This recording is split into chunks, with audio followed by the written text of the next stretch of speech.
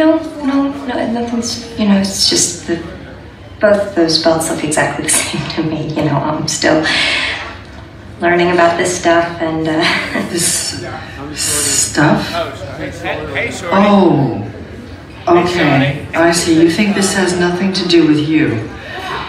You go to your closet and you select, I don't know, that lumpy blue sweater, for instance, because you're trying to tell the world that you take yourself too seriously to care about what you put on your back, but what you don't know is that sweater is not just blue, it's not turquoise, it's not lapis, it's actually cerulean. And you're also blithely unaware of the fact that in 2002, Oscar de la Renta did a collection of cerulean gowns, and then I think it was Yves Saint Laurent who showed cerulean military jackets. I think he did a jacket here. And then cerulean quickly showed up in collections of 8 different designers. And then it filtered down through the department stores and then trickled on down into some tragic casual corner where you no doubt fished it out of some clearance bin. However, that blue represents millions of dollars and countless jobs.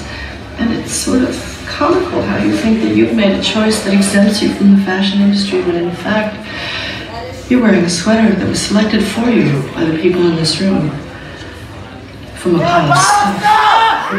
Well, let me tell you something, honey. If you want drama, you came to the right place, because I'll give it to you here.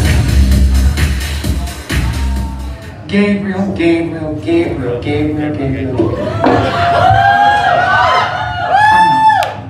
It's not my nature. Truth. Now that's my nature. Anyway, we started talking, and he gives me some line about some old lady he lives with, and he asked if he could go back to my place. I told him, I don't invite strangers up to my apartment. And then he looks down at his crotch, and then back up at me, and he says, it's big, it's beautiful, and you're gonna love it. And I said, all right. As he walked me back to my apartment on that gay night of nights, he took my hand gently into his. The truth is, Gabriel, when we got back to my apartment, he grabbed me, he threw me on the bed, he tore off all my clothes. I went, you hold on one goddamn minute! Christ! Now I forgot where I was. Where was I? He threw you on the bed, tore off all your clothes. Right. So I'm licking his balls. Next thing I know, he comes in my eye and he's out the door. Gone. You ever get cum in your eye, Gabriel, It burns. My life is a drama with a beginning, a middle, and no end.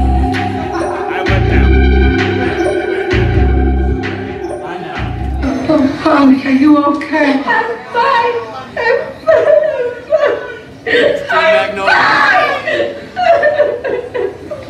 I can jog all the way to Texas and back, but my daughter can't. She never could. Oh, God. I'm so mad I don't know what to do.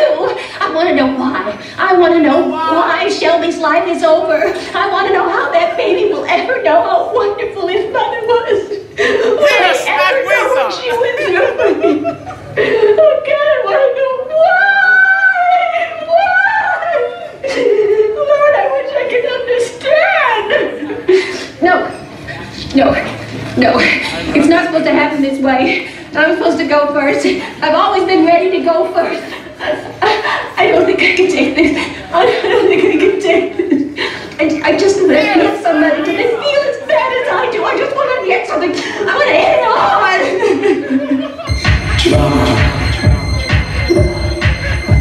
The drama starts here.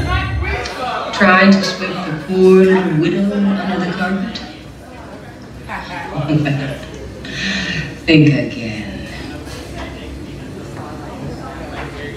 I'm on the board of directors of this lousy company. Well, we assumed that with your husband gone, you would no longer want to be on the board. Al and I helped build Pepsi to what it is today. I intend to stay with it. We appreciate your devotion and contribution, Miss Crawford. Mommy, dearest. We have retired you from the board of directors. You drove Al Steele to his grave, and now you're trying to stab me in the back? Forget it! I fought worse monsters than you for years in Hollywood. I know how to win the hard way. Miss Crawford, we don't want any hard feelings. You don't know what hard feelings are until I come out publicly against your product, and you'll see how much you sell. Please, Miss Crawford. It's hardly necessary to make threats you surely don't mean. Don't fuck with me, fellas! Well, let me tell you something, honey. If you want drama, you came to the right place because I'll give it to you here. Excuse me. Aren't you Marjorie Liebmanning, the current Miss Georgia World? Why, yes, I am. I'm Julia Sugarbaker, Suzanne Sugarbaker's sister.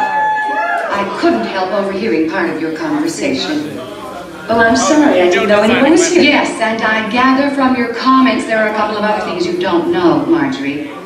For example, you probably didn't know that Suzanne was the only contestant in Georgia pageant history to sweep every category except congeniality. And that is not something the women in my family aspire to anyway. Or that when she walked down the runway in her swimsuit, 5 contestants quit on the spot.